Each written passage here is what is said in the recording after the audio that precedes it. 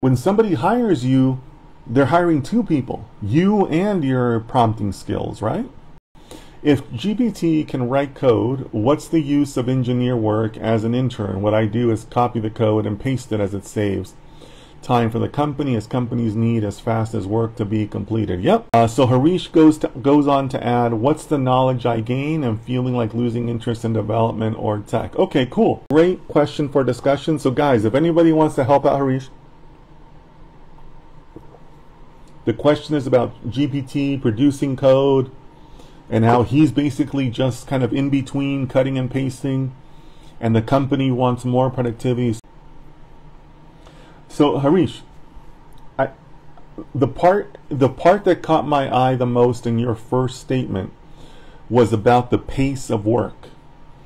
And that is definitely one of the theories that I have put out there, that in the future, for both developers and data scientists, we will be heavily aided by AI in the way that you're describing.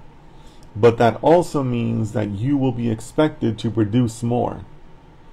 So when you're talking about that speed that you're experiencing, Harish, it feels like fast now, but that will become the standard in the future.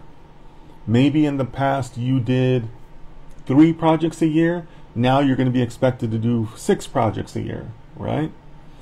And it's expected because you, as an individual, also have an employee, and that employee is ChatGPT. So there's kind of 2 of you, right?